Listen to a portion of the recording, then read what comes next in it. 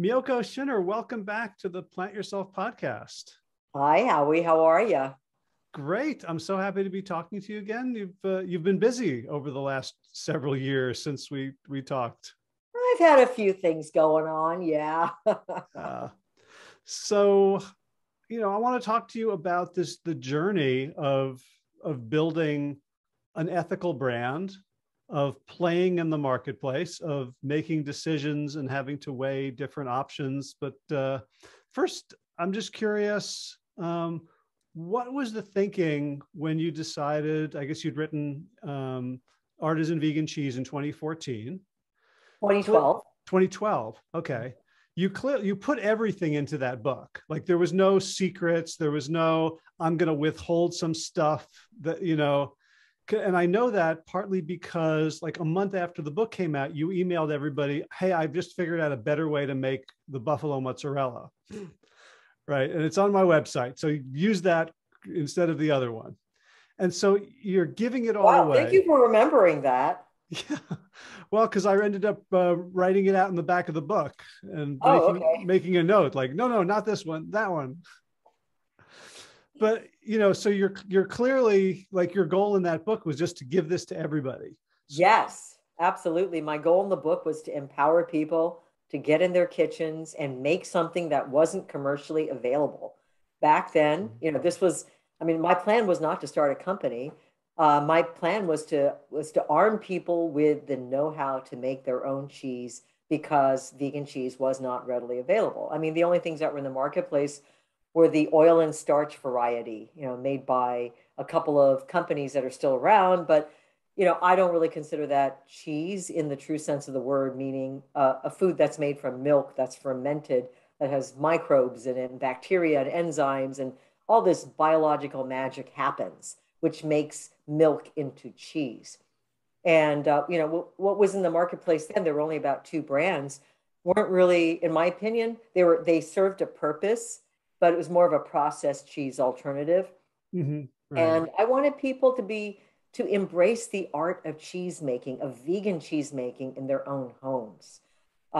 Just as humankind had made dairy cheese for centuries, I wanted that magic to be shared with everybody. So that's why I wrote the book. Yeah, and it's funny because there's so much about human culture, and the word culture, of course, has multiple meanings. That we grew up partly with animal agriculture, and there's so many, like I know people who are hunters who have a really strong ethos about how that makes them human.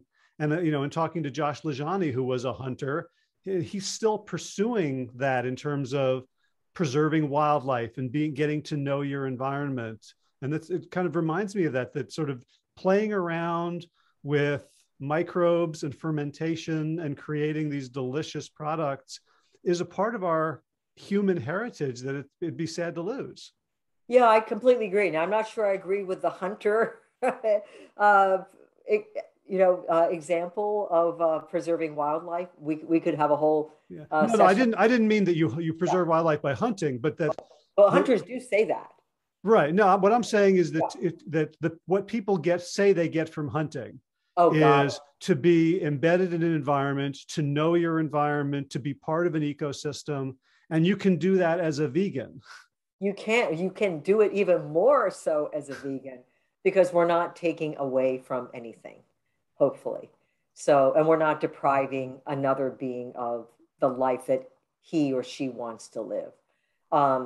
But yes, I agree. I think we get very excited. When we grew up, I assume you and I grew up watching the Jetsons, on TV or the Twilight Zone, or, just imagining what life was going to be like sometime in the future when we were just going to be popping pills instead of sharing meals and things like that. But I mean, we are part of a culture. We're evolving as a culture, but to recognize from where we have come, from the places that the origins from which we evolved, and the continuum of all of that, and to really embrace it and to understand it and to take away learnings that are valuable and leave behind the ones that we need to reconsider and do better on.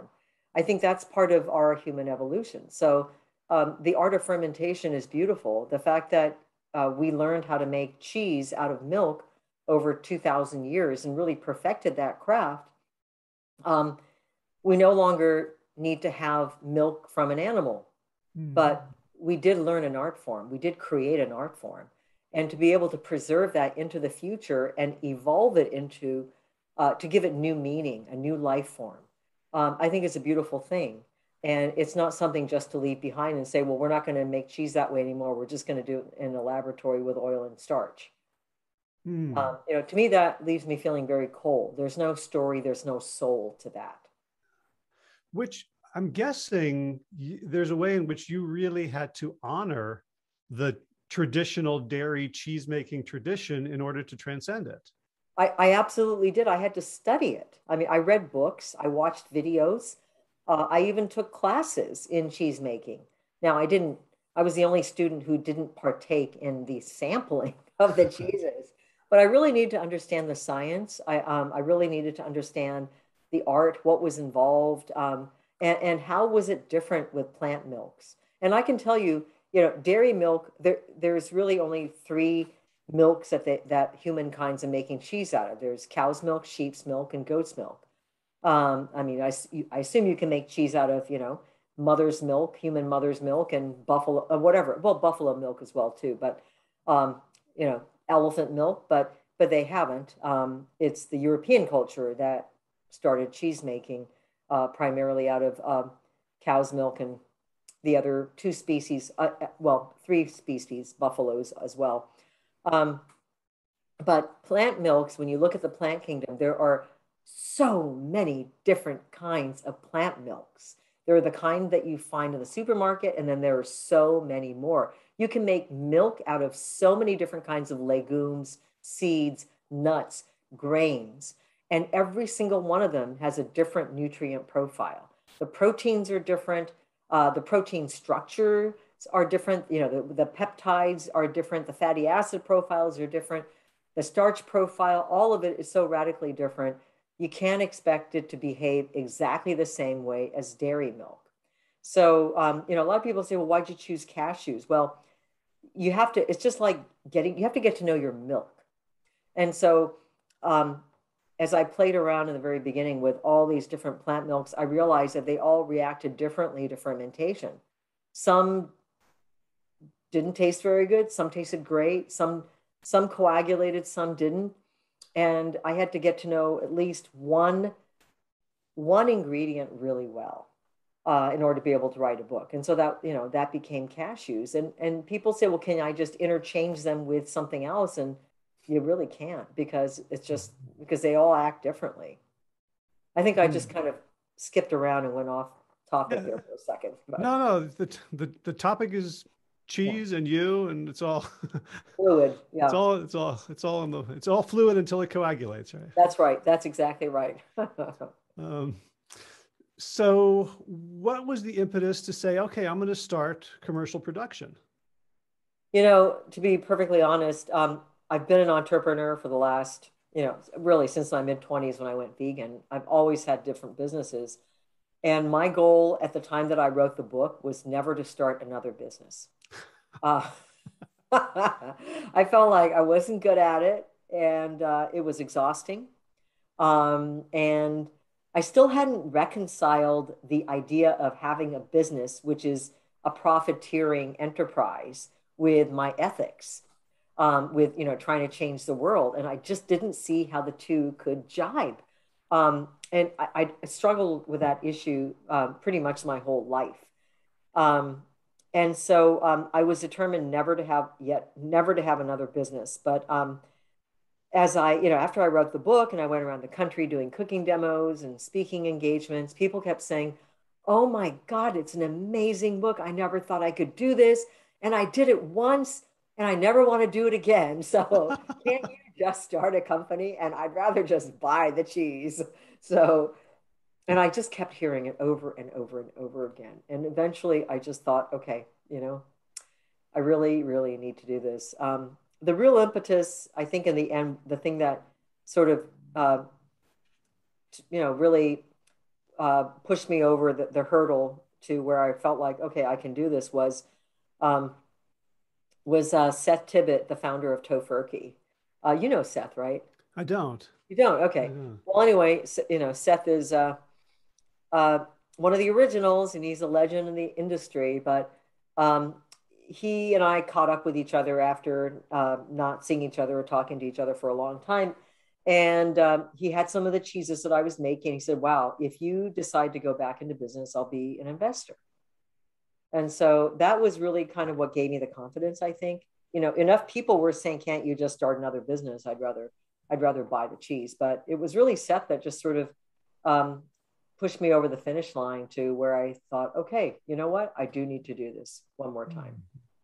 So had you, as an entrepreneur, had you ever taken investment before? Um, well, when I'd had my last business back in the 1990s, I had, but we're talking very small investments, like $5,000 from Mhm. a few people. So friends and family, not like this company. So this Mhm. was, it's a whole different game. Back in the 1990s, I had a meat alternative company before meat alternatives were cool. When you're always trying to explain to people why you were making meat alternatives. Uh-huh. Today you don't have to explain because everybody just wants to know what the latest and greatest is. But back then it was like, so why are you making this? Why don't you just eat chicken? That was kind of where it was back then. Um, but it was just a different time. I remember actually pitching to a room full of investors and people coming up to me afterwards saying, "You are a great presenter. Your story is fantastic. I love the concept of your company." And in the middle of this .com, it was a .com boom. Um, your food business just isn't relevant. I mean, no one actually said that to me. They all came up to me and told me what a great, pitch I had given, etc.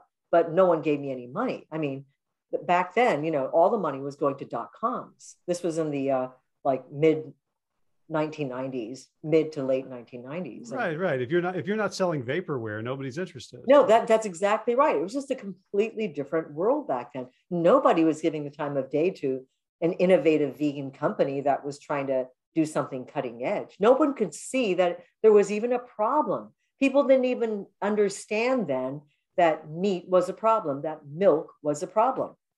And so why there was no problem to be solved. And so why give money to a vegan company? And so I just could not raise money. Hmm. And so I'd gotten to a certain size with, the initial, whatever it was, $50,000 or so I had raised from friends and family, plus a loan I got from the city of San Francisco. But you get to a certain point in growth, you need you need more cash infusion to get to the next step. And I just couldn't raise any money. And I was exhausted. I just couldn't do it anymore. I was working night and day, and um, I didn't have a team. I mean, today I have, I've got a sales team and a marketing team and quality and human resources and R&D. We have all these different departments. Back then, I had an office manager and I had a bookkeeper, and everything else was me. It was me, and then of course I had the production folks, but otherwise it was just me, myself, and I doing sales, marketing, human resources, whatever it was. So Right. So when Seth comes to you and says, "I'll invest," he's not talking about 5,000 or 10,000, and he's talking about putting his name up and helping you get like the money you need to build facilities and this team that you talked about. Was there any part of you that was like, "I don't want to touch this"? no, I knew that when I thought about it, I realized that um, the idea had potential, but I couldn't do it alone. This is a very different time when Seth was starting his business, when I was starting my business, and Seth started a decade and a half or so before I started my business in the 1990s. I think Seth started in the late 70s or so, maybe early 80s. Anyway, um, back then you could grow a company organically to some degree. It was getting harder in the late 90s, And it got harder even in the 2000s, to grow organically because the whole industry was changing. And as you know, when you were involved in Purple Carrot, now the time is completely different.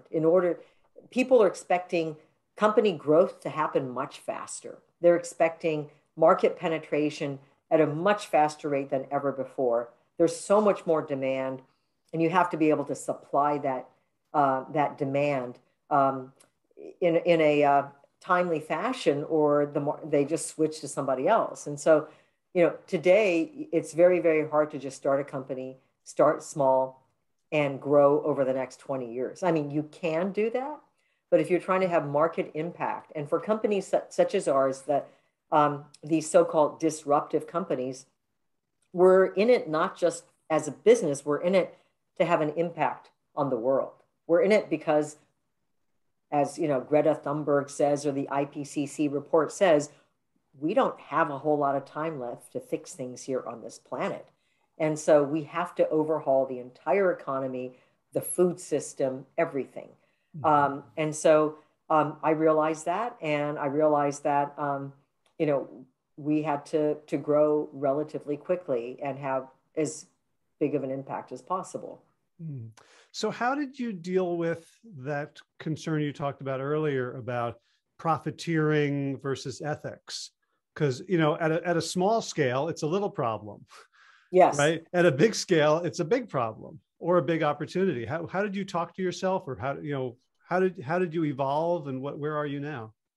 Well, what I realized was that industry economy was one of the biggest ways businesses could impact change in a way that many other enterprises really simply couldn't, because people need food, people need access to solutions, and so if people are eating foods that are produced in a broken food system, if you can replace that, you're actually having a greater impact.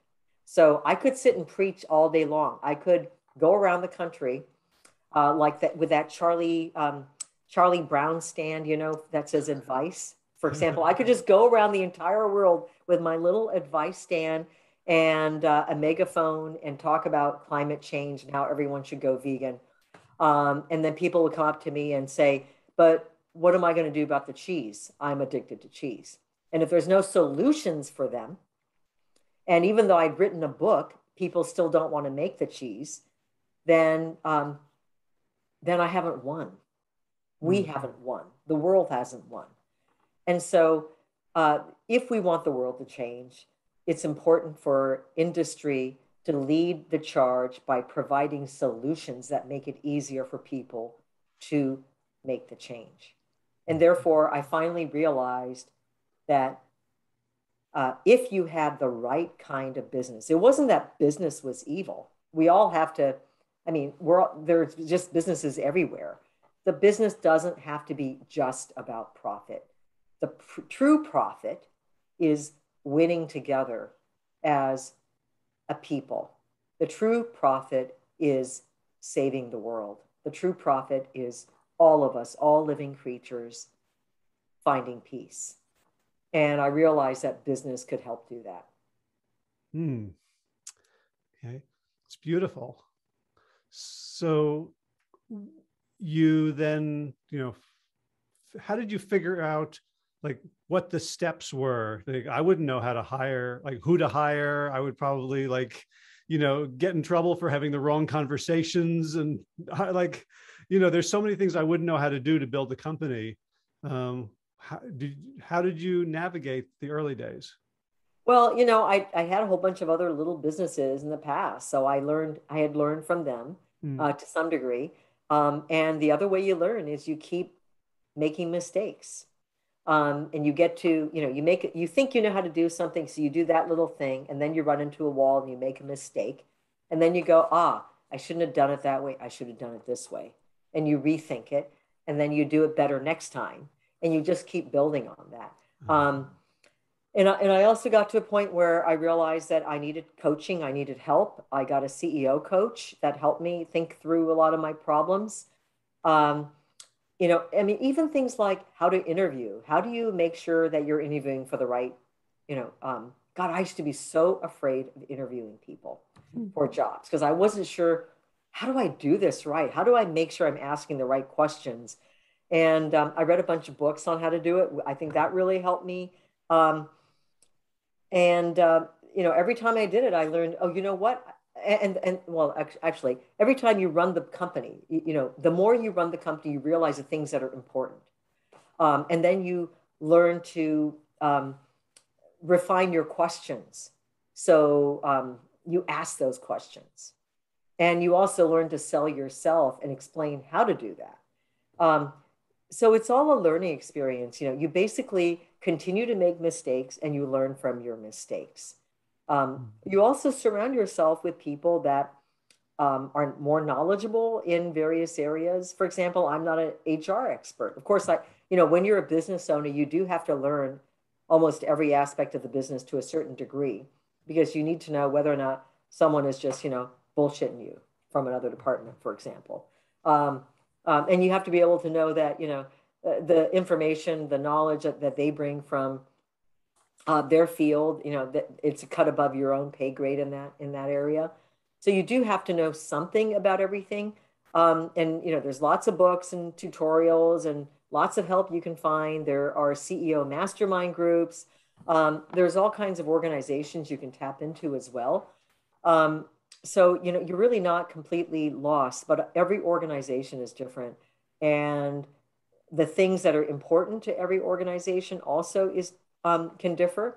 And so you're never going to know all the answers that you know, from the get-go. You just won't. You just won't.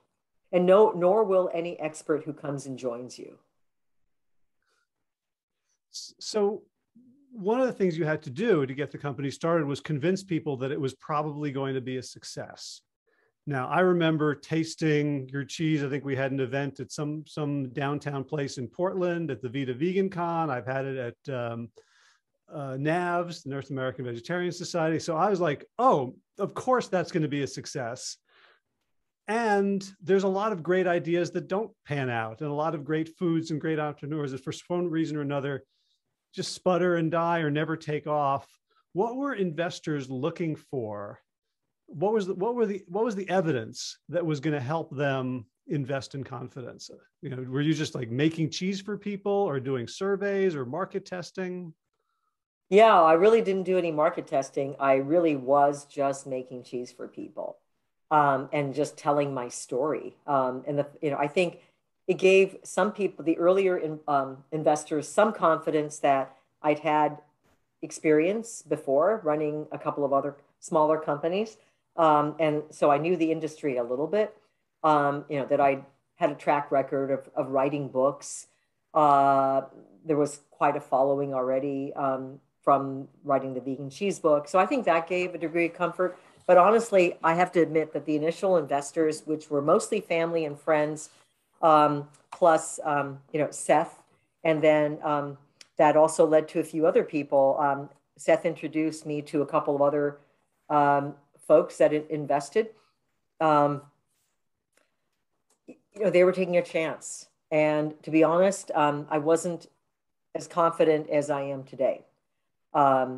Back then, I was really, one of the reasons I didn't want to start another business was I didn't want to lose anyone's money because no one got a return on the investment in my previous company back in the meat alternative company. You know, I sold the company just to get out of debt. So I sold it for the amount of the debt.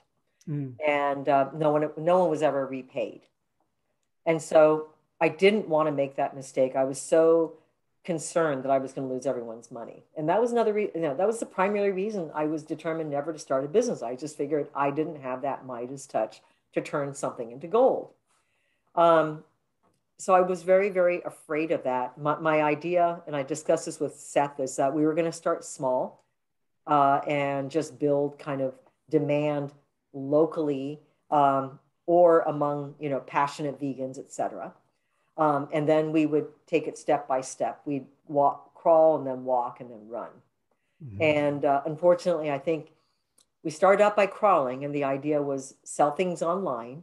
And then we were going to open up, and the walking part was going to be uh, proof of concept by having a little retail shop. Okay. And then the running was going to be going national. And we skipped the walking part. We went from crawling to running because within 3 months, Whole Foods in NorCal wanted the product. And then within a year, we were nationwide, in several thousand stores. So it just grew very, very quickly. And we outgrew the capacity for our production facility within a year and a half. And we were very, very strained there for 3 years we never filled all the orders. We were just constantly, running at about 70% fill rate, meaning about 30% of the orders were never being filled because we just couldn't. Uh-huh. How did Whole Foods find out about you and decide they wanted you in the stores? Actually, I went to a consumer show. We went to a veg fest. That's what they're called. It's been so long. So we went to the Sonoma Veg Fest, and I was just selling cheese there. And a distributor came up, a local vegan distributor came up and said, "Wow, this is a great product, and I bet Whole Foods would be interested. So, would you be interested in presenting this to Whole Foods?" And I was like, "Yeah." Gotcha. Yeah. Okay. All right. So you grew very rapidly. And what did you learn about cheese making as you were growing? Yeah. So, for a long time, the cheese making, what I realized about the cheese making was it was a very different thing making small batches at my house. And then all of a sudden, we were going to these larger batches, which they were still small. We were making 40-pound batches. And then it wasn't really, well, okay, let me backtrack. In Fairfax, in my small facility making 40-pound batches, I don't think I learned a whole lot because it was relatively similar to what was happening when I did it at my home. Where things really changed. Oh, actually, there was something interesting. I'm backtracking. Okay. Okay. So it turns out we had an aging room. So our cheeses were aged just like dairy cheese. So we had an aging room, and it was a rudimentary aging room. I didn't have the money to put in a fully stainless steel aging room. So we had uh, galvanized steel in there. Galvanized isn't supposed to rust. Well, after several months of this aging room being full of cheese, we noticed this white powder being formed on the galvanized. And then we brushed off the white powder and noticed that it was rusting. Huh.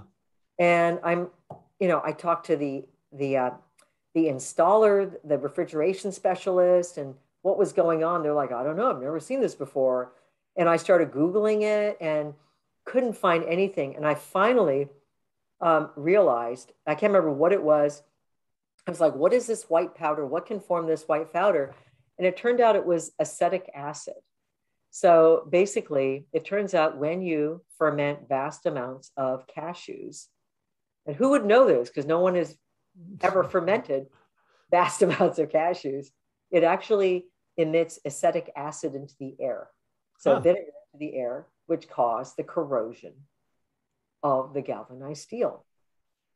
So this is probably the first time in the 2,000-year history of recorded cheese making that anyone had ever seen something like this before, because no one had ever done it before. So that was really interesting. And then when we moved into this new facility, we built a new facility in 2017, moved in here at the end of 2017. And, this is a big facility with large pieces of equipment. We're making batch sizes now of, you can hear water being lapped up in the background. That's my dog drinking water. Okay. But anyway, we went to making 1,000 kilogram batches from 40-pound kilogram batches. We found more interesting things happened. And for a while, with the equipment that we had installed, the cheeses never coagulated.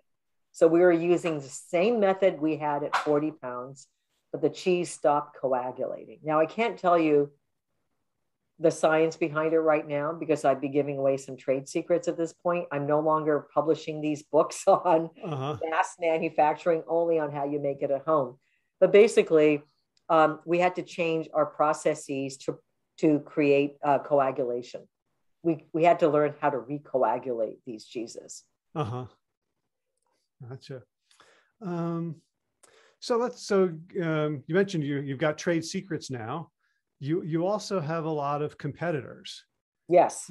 Virtually all your competitors pay homage to you. They all started with your book.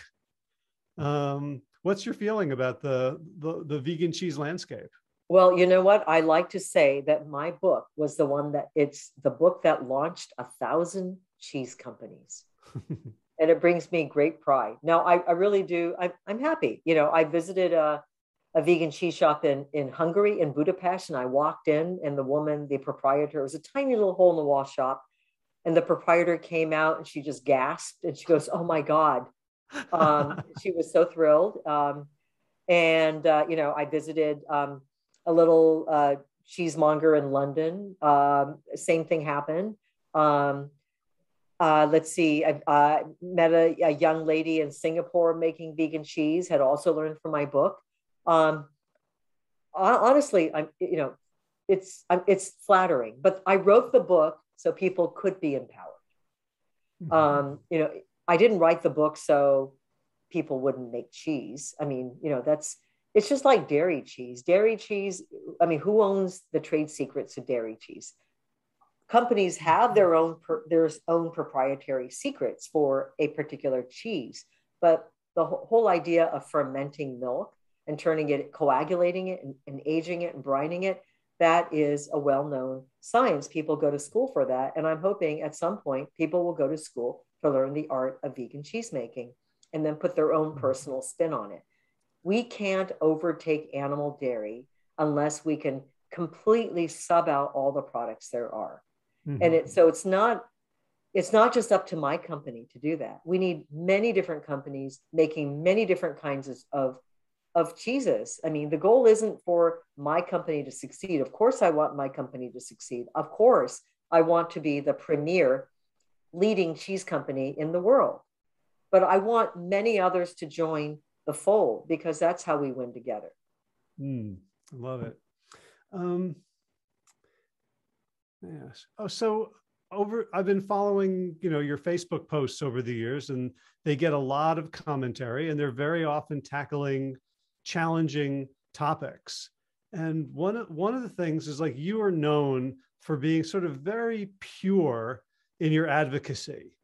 And now all of a sudden you kind of have to balance the purity of veganism with business concerns, with who's investing in companies that are supplying you, what are the conditions among the cashew workers? How do you navigate what now has come to be, you know, you're a very public figure. Like, I was thinking about this morning, like, in terms of name recognition, you're by far the most name recognized person I've ever talked to on this podcast, because you named the company after yourself. How do you navigate public expectations and projections onto you? Well, I think we have to all remember that we're all human. I don't know. I mean, there's no such thing as other than being a pure human, meaning I am human. You know, I think purity is perhaps overrated. I think one of the dangers is when people start to idolize or have these idealized perceptions of people. That's when they're setting themselves up for the greatest disappointment, when the person that they perceive to be absolutely faultless or infallible or pure does something that somehow jars the ethics of the perceiver. And so, you know, that is definitely happening to me a lot more because we don't live in a pure world. I'm not an angel. I'm not a saint. I'm a human being trying to figure out the best way to do things in an imperfect world where everything isn't black and white, especially right now. We're navigating through gray waters, through turbulent gray waters, stormy waters, trying to um, quell the the violence and um, the horror that's surrounding animals and this planet. And to get from here to the promised land is going to be rough seas. And, things aren't black and white. We're not going from a world of animal agriculture overnight to a vegan world. We're going to have to navigate the infrastructure that exists today, which is wrought with animal ag and, I don't know, um, exploitation of every single kind. So we have to figure out what's going to have the biggest impact, what's got the least harm, etc. It's about doing the best. It's not about perfection. So at Miyoko's, we've done everything we can, and I'm not saying we do it perfectly, but we do everything we can to vet our supply chain to make sure that we are, you know, ensuring the highest standards of practice for worker treatment, environmental protection, et cetera, for all the ingredients that we source. We have, we try to maintain the best practices here as well at Miyoko's. And even with investors, I try to make sure, for example, our most recent Series C was led by Power Plant Ventures, which is a VC that invests only in plant-based businesses. Um, we didn't, I don't want to say we didn't take blood money. We'll put it that way. We could have, I guess, but we didn't. And I wouldn't even call it blood money because, if you remember when Beyond Meat took money from Tyson, and a lot of people were really irate with Beyond Meat about that. But Tyson expressed an interest in the alt protein landscape, and the CEO at the time even made a comment saying, "Well, I don't know if the future could mean that protein will come more from plants than from animals." And so they realized that Beyond Meat was on a path to really setting the landscape for the future of protein, and they wanted to take a part in that.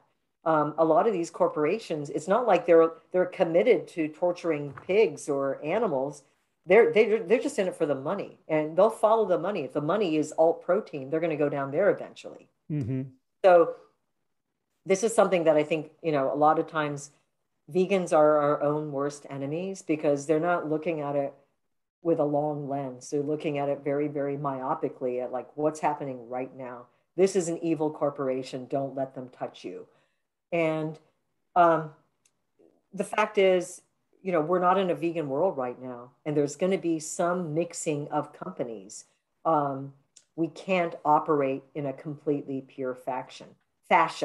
But for example, for example, we have a co-manufacturer that makes some of our products for us, and we started this relationship last year. Well, that co-manufacturer, they're doing so well with our products, they're devoting more and more of their production time and space and building new space that's going to be exclusive just to us, even though they're a dairy manufacturer. So to me, that's a good thing because maybe eventually they'll become plant-based entirely. Does that make sense? Yeah, I mean, there's a like I can feel in my own psychology. The part of me is like, well, people need to be better, and so my activism, I'm going to try to get people to be better. But realistically, that's a really like you're not going to make a big change if you're relying on people to be better. People will make a change when your cheese tastes better and is cheaper than regular cheese, not because it's more environmentally friendly or less cruel. Companies are going to invest in plant-based alternatives because it makes them money, not because they suddenly have become a board of saints. Yes, I mean, yes, I agree with you. And at the same time, I am a very, very hopeful person, and I am betting on the continued evolution of humankind towards being humane. I really, truly believe that humankind can evolve and become better. I think we're already better than we were 200 years ago when we enslaved our own species. Go back to the golden age of Greece when half the population consisted of slaves. And that wasn't the first democracy. So humans have evolved. We have gotten better. And I do believe that humans can continue to get better. I'm not giving up on that. And I will continue to talk about the ethics, not just push flavor, because I believe that we do have to make improvements in our own human condition. Right. Well, I found that it's much easier to talk to someone who's gone plant-based for their health, to talk to them about environment and animal welfare than while they're still eating meat and drinking dairy. Yes. Like once they've taken the hedonistic step, right, then it's much easier for them to be in alignment with their identity, to say, oh well, maybe I can look into these other things because my coherence isn't threatened anymore. That's exactly right. Yeah, I mean, individuals are self-centered, and they have to do what feels good for them initially, and then and only then can they actually start thinking about other things outside of themselves. Right. So one of the things I'm hearing is sort of a theme in your approach to life is you don't know, and you're going to try things and find out. That's exactly right. I don't have the answers. Like I heard that in terms of how you create your recipes, how you create your processes, how you start a company, how you navigate the world. That's, when you talk about vegans being their worst enemies, like with any sort of passionate group, there can be a dogma that coagulates around I am right and they are wrong. And I hear very clearly that there's areas where you believe that your ethics are correct and should be widely adopted. And there's also a lot of areas where you're extremely humble. Yeah, I mean, there's a lot I don't know. I mean, the one thing I am certain of, and I guess there's a humility to that, there's also a pride to that, is that I think the only thing I'm certain of is that love and compassion are what matters in the world, and everything else is secondary. And so you have to look at life through that lens. It doesn't matter if you win just because your opinion is right. I have this conversation with someone in my family all the time, but ultimately, if being right means you drive people away, if being right means that you end up alone in the world, if being right leads to a sense of anger and that self-righteousness and pride, then it's probably not you're probably not right. Because being right is a giving, means that you have a flowing over, an overabundance of love that flows outward. It's a caring. Being right is about caring. It's not about self-protection. It's not about winning an argument. It's not about winning an argument against somebody. It's about winning together. And if we can't win together, then maybe you might want to question your sense of righteousness. So I'm curious whether, you talked about your evolution around business, that it can be a force for good. And there's so much sort of about our capitalist system that kind of argues against the idea that love and compassion are the driving factors. I'm wondering, as you're on your journey, have you had to change sort of business as usual in any way so that love and compassion can trump profit and growth? Yeah, it's so love and compassion, of course, plays out in different ways at times. It doesn't mean, sometimes I've had hard situations here at Miyoko's. For example, when a company grows as fast as we have grown, sometimes you have to change your team and you have to let people go. And some people don't feel that's a very compassionate thing. There's another way to look at it. If those people are struggling to keep up at work letting them stay there isn't very compassionate either, because they're not very happy. I remember the very first time I had to let somebody go who had been with me since the beginning. I had 4 employees in the beginning. And this person was with me for, gosh, 3.5, 4 years. And this person wasn't able to keep up anymore. I mean, the person was no longer, what this person had been doing. Well, he just wasn't able to perform. And when I let him go, he said, "I was wondering when you were going to let me go." Mm. And he realized himself that we were just at a different level. But he wasn't going to quit. And so, but he wasn't happy. You could see that he wasn't happy. So, in some ways you could say, well, why did you let an original person go?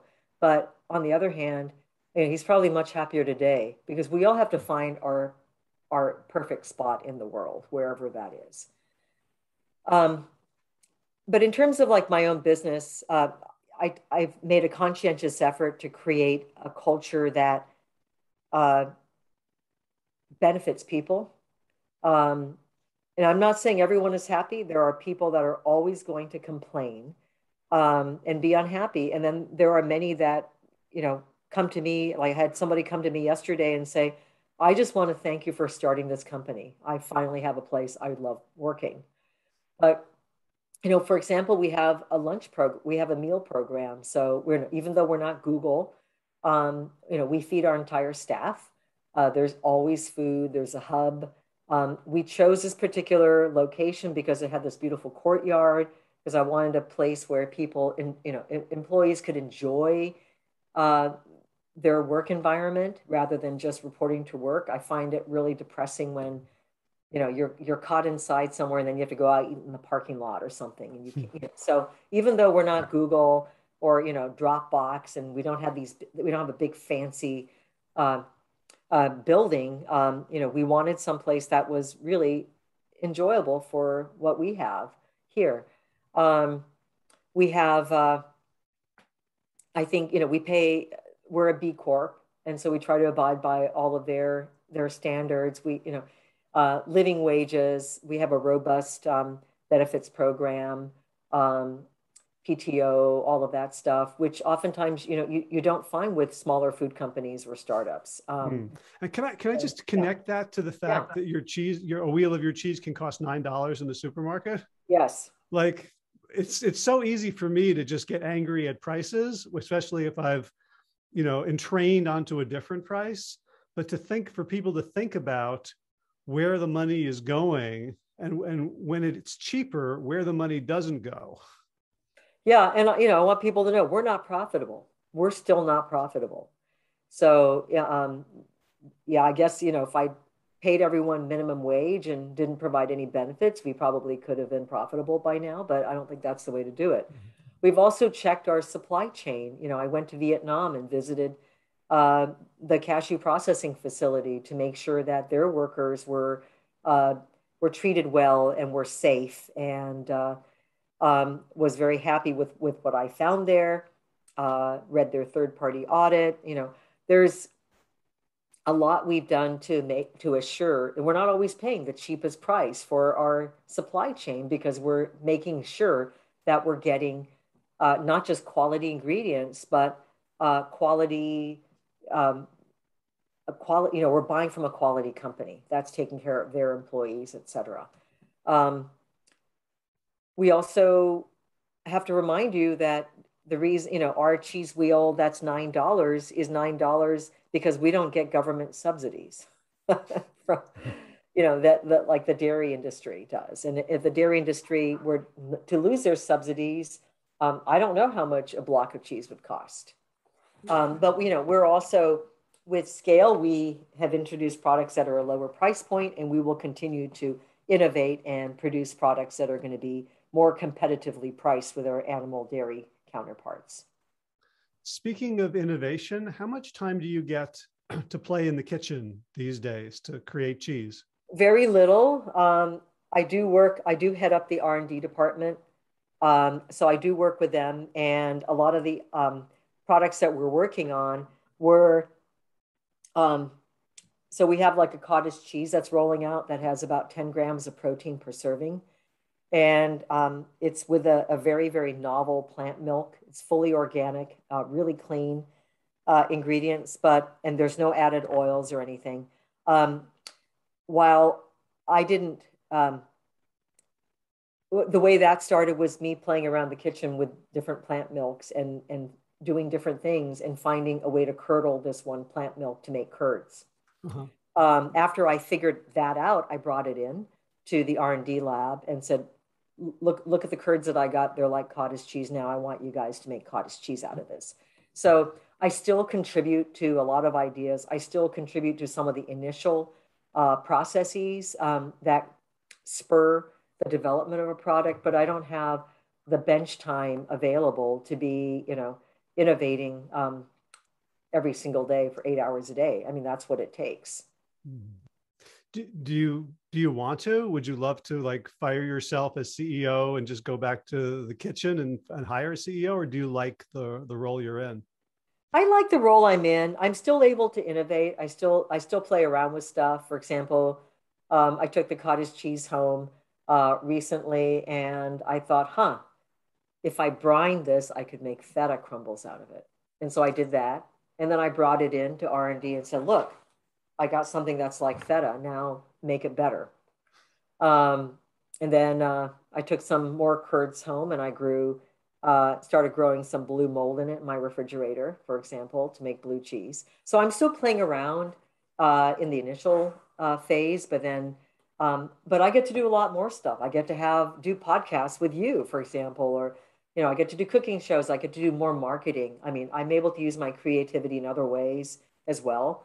And so I think, overall, I like what I'm doing, being more of the visionary that leads the company forward. If I were only on the bench, I would be product focused. I think that's one of the mistakes a lot of entrepreneurs make. They think that the product is the company. The product is not the company. You have to have a great product, but the company is how you communicate that, the vision, the marketing. It's everything else. It's also the company itself, the culture. That's also important. It's all the people that you hire that are going to help you take it to the next level. And so, just being stuck in R&D, I would have to hire somebody else to be the visionary to lead the company forward.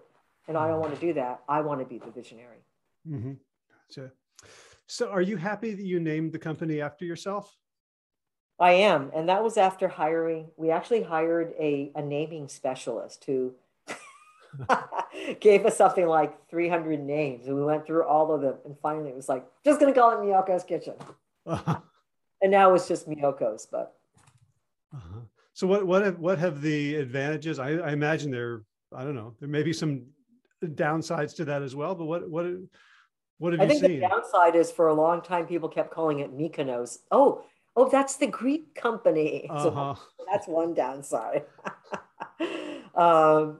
People will be able to pronounce it. Is it Miyoko's? But then again, you think about brands like Chobani or some of these others that have sort of interesting names as well too, and you realize, what, consumers can learn.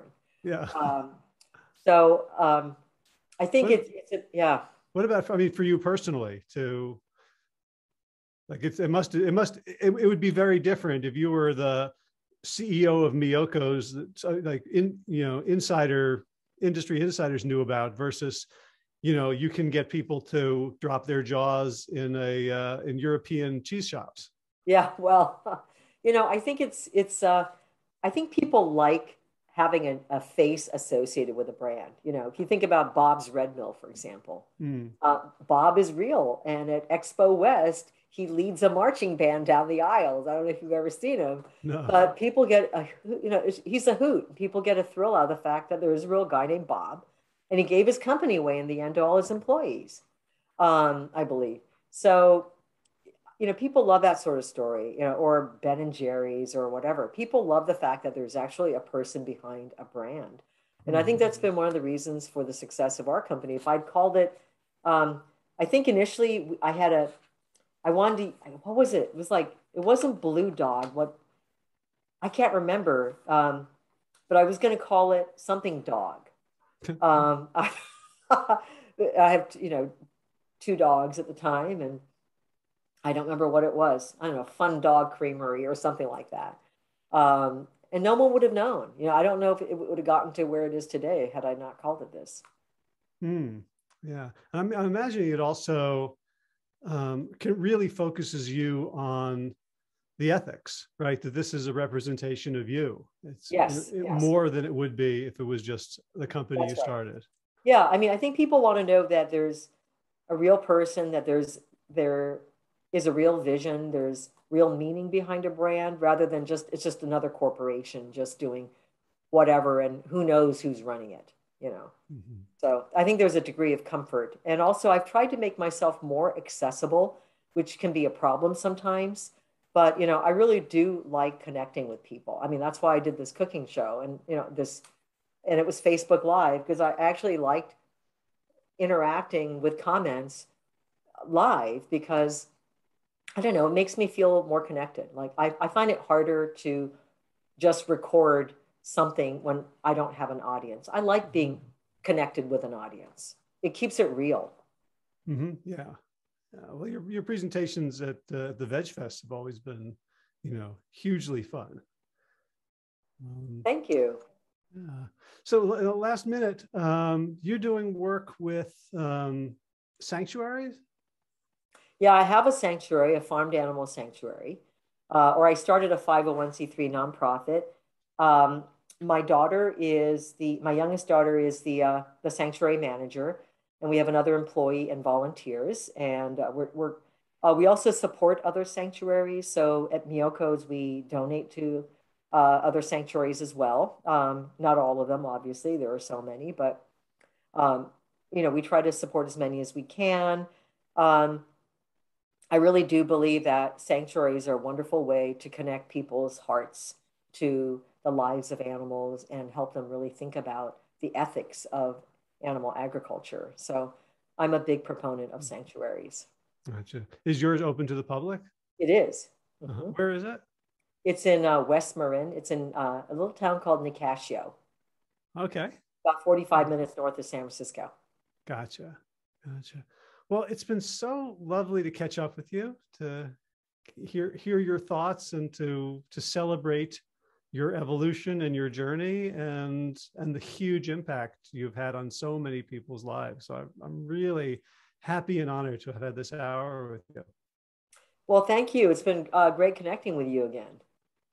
All right. Well, may you go from strength to strength. All right. You too.